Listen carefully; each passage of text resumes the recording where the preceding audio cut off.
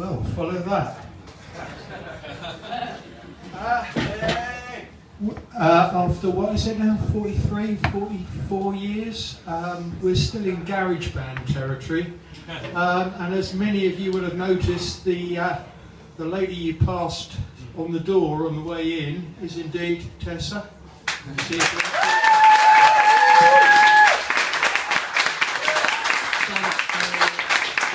I've never been a doorman before. That was a new experience. So, questions? Questions? At the back, sir. I'm not sure if this is a question or more of an observation. I'm in a punk rock now band with people of all different ages because of trailblazers like yourself. Great. Which is amazing.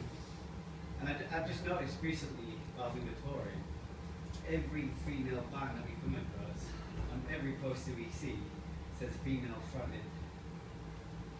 And I just want to see what your thoughts are on that, because to me that's sort of segregation. I think I don't like that. I think we've moved on. I don't think we need yeah, I would hope we have. And the day people don't say, oh, what a shit female guitarist, or what a rubbish, or what a great female guitarist, will that day ever come? It's kind of depresses me because it's just so obvious. I understand why they do it because of the past. Yeah, because it's like, it's still a gimmick, isn't it? Exactly. Which is kind of depressing to me. I mean, either you're good or you're rubbish. What would you say to like the new female punk band coming through if they were thinking about doing that themselves? What would you say? Well, I even find just being a punk band, I mean, no offense to anyone, I just find it out of time. Because we didn't even it was a media word. We didn't call ourselves punk. So it's a bit strange that people are still calling themselves punk. I mean, I can see the influence of punk, but I would rather hear a new word. I mean, I just think it's time for a new uprising of younger people. Now, the time is right now. There's so much to be angry about right now. And I'm just patiently waiting. What is going to be the next breakthrough revolution of the young people? Because of what you did in the 70s, it's definitely evolved. I think now, the young people's, what you would call punk now is grime. Grime is the new... Absolutely, yeah. I don't understand it myself because I like your kind of stuff. But what do you think about that as well? Sorry. Well, to me, the whole thing is about evolvement. Even the Slits, you know, we started as a punk rabbits ears punk group, but we evolved and kind of shed the skin of the punk label, because I hate labels. To me, the most important thing is to keep evolving, like as reggae has done throughout history. The present great thing about reggae is grime, obviously. So to me, it's all about evolvement, and I just don't like these labels. Like, we got labeled as feminists. I can't stand that. It doesn't mean that we don't want women to have more power, but it's just another label, and that limits you as to what you can do as soon as you put a label on it. So I just want to be free of labels for the future. I mean, obviously each movement, the media tries to put a label on it so people can understand it, but if people would just do something different where you cannot label it, that would be exciting. Does that make sense? Yes. Thank you. I know that wasn't a direct question, but thank you. No, it was a good question. Very good. Anyone, there must be some more. Holly! Holly! Come forward, come forward. Holly is in a group called The Berries. Yeah. Brilliant. Do you have any idea, even now, why you got dropped from Ireland? Like, why was that? Oh, that's an interesting question. I think we're probably just too difficult to deal with. Well, first of all, we didn't have a great deal financially, the deal we signed with Ireland, but we compromised to have total creative freedom, 100%. That's why we could do the cover we could back in 1979. my memory is terrible. It would be interesting if you asked each member, but you can't ask Harry, obviously. Why did they drop us? I think we were just too difficult. Yeah. That's No creative reason, because we were pretty damn good. On that note, actually, who were your influences or mentors when it came to learning the bass? I can't name one individual, but huge influence, as I think it's probably clear in the movie, was reggae, because we were soaked in reggae music in the 70s. Thank you, John. And to me, that was the biggest influence, was reggae. I never name one person. I mean, the most obvious would be to say Robbie Shakespeare, but it's not. There's just, in Jamaica, there's just so much talent, whether it's music, poetry, dance, to this day. And I think Jamaica influences so much of the music and creative arts. It's just unbelievable that such a small island can have such a huge influence on the rest of the world. Big up Jamaica. Yeah, of course you can. Just out of interest, do you have a favourite gig ever in your mind? One that you love so much? Just the questions I hate. Well, I did love Ali Pally. I was talking to Steve about it the other day. Partly because I think we were at our peak. We had Bruce Smith on the drums, we had Nana Cherry, and I think we were just reaching our peak, and then shortly afterwards we split up. So to me that is probably my favourite. If I have to give a favourite, I guess it's Ali Pally, Alexander Pally. Or next week. Or next week. I'm still waiting.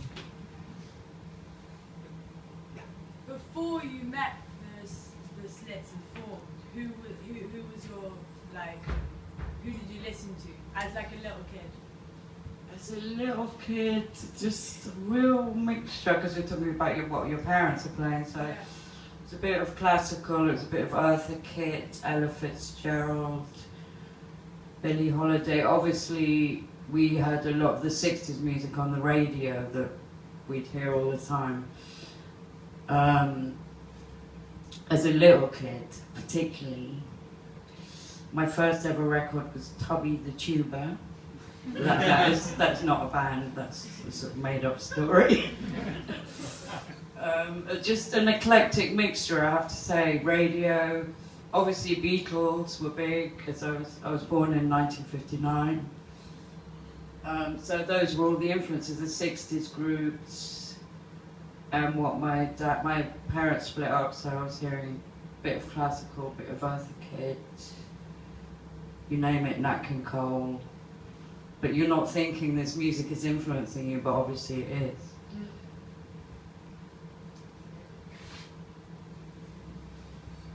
There's two there. Fight it out amongst yourselves. like, who do you listen to now? Like, if you're just at home, what's the dance in the living room? Mostly reggae, I have to say, but I'm sort of rediscovering the blues, because I never really paid too much attention to blues music, so that's very exciting. Or Fela Kuti. I just try and keep an open mind. And so I'm revisiting a lot of things that I didn't really discover when I was younger, and looking in more detail. World music, I mean, I just have a very open mind. Sort of similarly, I know you said you like to see bands doing something exciting. I just wondered if there are any new kind of upcoming bands that you are excited about at the moment when you come. I'm a little bit out of touch, I have to say. But I have to always say Nana Cherry, I love what she does, and her new album, Broken Politics, is genius. I don't think she's ever sold herself out. I think she always comes up with something new. I love Massive Attack. I'm just not so in touch, so I don't want, I mean, I need to listen to the Berries, I haven't discovered them yet. I'm sure they're fantastic. And I love Chronics, if you're talking about latest sort of recent Jamaican music. What was it like touring with the Clash?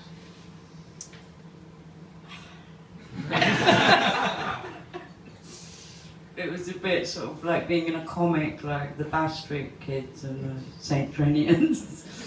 But we got the harder time. I mean, I think it's mentioned in the documentary. But no, they were a load of fun, obviously. We seriously got the rough end of the stick. I don't know why. But it was amazing to have the opportunity to play in front of a really huge audience that I don't think we would have had unless we were given that opportunity, so that was great. And yeah, well, we just had a laugh. It was fun. We were kids, you know, it was fun. Were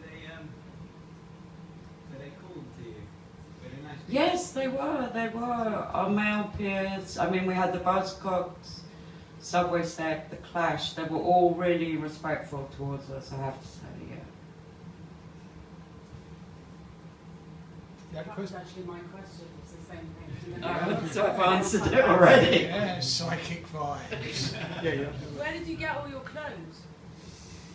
Charity shops, the other slits. I didn't have hardly any money, lived in squats. I mean, I know they're having a go at me in the documentary, but I didn't have a telephone. I didn't know what was going on half the time. Just a mixture. Yeah, a lot of charity shops, Portobello Road. When you don't have money, you just have to be very creative and inventive with your clothes. And no one ever dressed you? You always dressed No, yourself? we were never styled, never. That was the days before styling, really, punk. And then styling came zooming in. I look a bit rubbish right now, sorry, I'm not making much effort.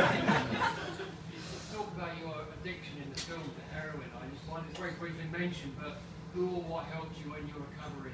Very interesting question, I like that. So, as anyone who knows about heroin, it's extremely hard to, you can't just stop. Like, you can't just make your mind up and go, right, I'm going to stop. It's a long process, but the thing that helped me the most was a friend of mine who asked me to do martial arts, the teacher.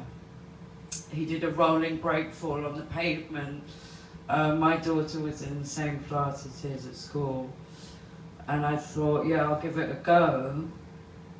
And I did jiu-jitsu for 15 years. And ultimately, that did break the habit. So I'm very grateful to this friend. And I would advise it, yeah, to anyone. I think martial arts, I mean, you have to get obsessed with martial arts as you were obsessed with your drug. So for me, that's what did it. Yeah. I'm a black belt, by the way.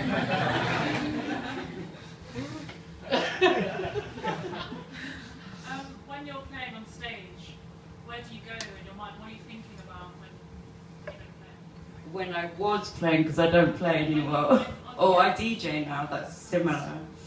What do I think about? Yeah, where are you in your head? Where are you going? I think you just try and go off on another planet in a way. I mean, when you're playing an instrument, you're focusing 100%. You're focusing on the drummer, the singer. But the best thing is when you can just let go. I mean, that's just the more you practice, which I'm a bit lazy. But I like it to take me off, so I'm not thinking words.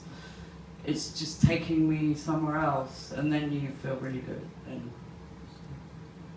Can I ask you Go on. that? What were you thinking on your first ever gig? terror. Well, the funny story between Pam Olive and me, there's actually a photograph where she's looking at me like, what? We're both playing a different song. But you have to remember, I'm not a formal musician, and I'd literally picked up the bass 2 weeks before, so I just had to learn it like a parrot. And I'd only known the Slits for 2 weeks. And then suddenly you're thrust on stage and the Clash are headlining. I mean, it is pretty terrifying, but you just got to try and stay cool. That's why I'm chewing gum.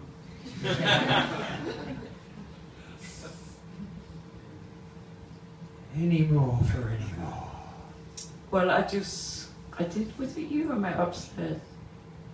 Just want to know, did you find that emotional? Was it emotional? Yes, very emotional. Well, that's good, because it's been an emotional experience. Doc, Tessa, Yes, Doc. what is the actual industry giving you as recognition? What recognition have you had in the industry? In the industry, Yeah, music industry itself. not a great deal, I have to say. I don't know, that's a bit of a difficult question. I don't think we've been paid the money that we've been due. But it's the story, the whole story of music from way back to the blues times. It's a typical story. Do you think you was a bit before your time? I do, absolutely. Thank you for asking that question. I think we're starting to get more appreciated now. Unfortunately, I would have loved Ari to feel that a bit more, but when we did reform the group, I realised we've gone through all the generations to really young people, 20. And in one of the Q&As I did recently, last year, there was an 8-year-old from Brazil. And she asked me to sing a song, one of her songs. So I gave it a try, and it was okay. But that was the best feeling, to have an 8-year-old who's come all the way from Brazil. What more could you want? Just a random plug. Yeah, random. There's a punk rock festival every year in Blackpool, Old Valley. Yeah, I've heard of it, yeah. You should show this there. They'd love it. It'd be amazing. It'd be fantastic. People would love it. Yeah, I've got a Liverpudlian friend who said the same thing, so maybe I'll try for this year. It's a good idea, thanks. You're saying how the current day is kind of a grim and crazy time, like in the 70s. You got any advice for anything that we should get behind? Just get up, stand up, fight. Fight. Right.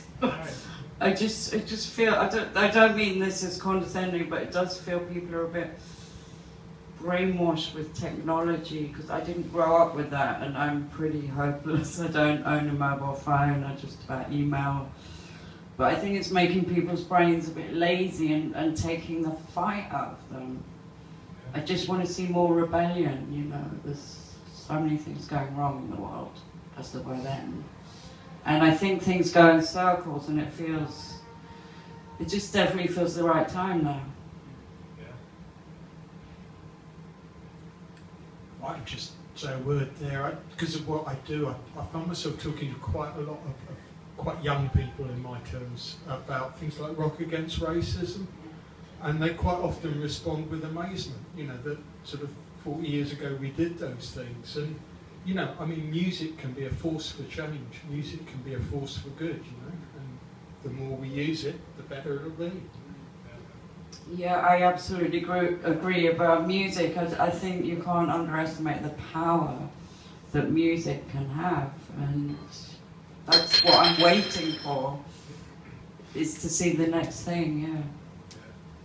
Doc, as your movie, what is the highest media this actual movie's been played to? Has it been on any terrestrial TV at all or anything like that? It's in America. It's for free on Hulu. I'm always calling it Hula. Hula. It's been on Sky Arts. Okay. No, the reason why is it's just ironic. Last night, I'm not sure if BBC 1 or 2, is a historical movie again about the punk scene. Yeah. David Bowie, Mark Boland, the whole lot. Yeah. Iggy Pop. Yeah, and just showing and expressing how the sexism was changing at that specific time. Yeah, through the music. And it's just ironic that yours, the girl group, at that time, and like you say, it's been swept aside, show this side of it, And the world we're in today is showing how, as we know, Mark Bolan, they broke the barriers. Absolutely, yeah. I was a big with fan the of sensitive them. side and everything, yeah. So it's just so ironic. I saw that last night, and then seeing this today, because I'm from your era. I'm from the time I was there, punk scene. I was there at the birth. Right. So I've grown through the whole lot. Yeah? Right. I'm 3 years behind you. Oh, you baby. So yeah, no, but it was very, very powerful, and just saying it was seemed to create a bigger audience. You know? So much can be learned from it, because I'll call you the original girl power, not the Spice Girls, the Slits. Oh, yeah? please don't compare it. No, I mean, please. Breaking the barriers, yeah? The Slits was original girl power. Yeah, you was there at the time. I don't like the word. I don't like the word because it makes me think of the Spice Girls. You're No, part of that okay. history, darling. You're part of that history. You've created it, yeah? It's been done. It's done. Yeah, so, well, I hope this documentary has some effect, because we were seriously written out of the history books, and it makes me sad for Ari, because she's not going to live to hopefully see. Well, you can put it back in there, darling. You can put it back in. It's like they brought it out in the movie. They were saying young people were getting into it. That's right, yeah. And we're all there today. So the legacy continues. Sorry. And we'll keep it going. Sorry, I get these coffee fits and then they go away. Water. It doesn't help, sorry. Just stop smoking.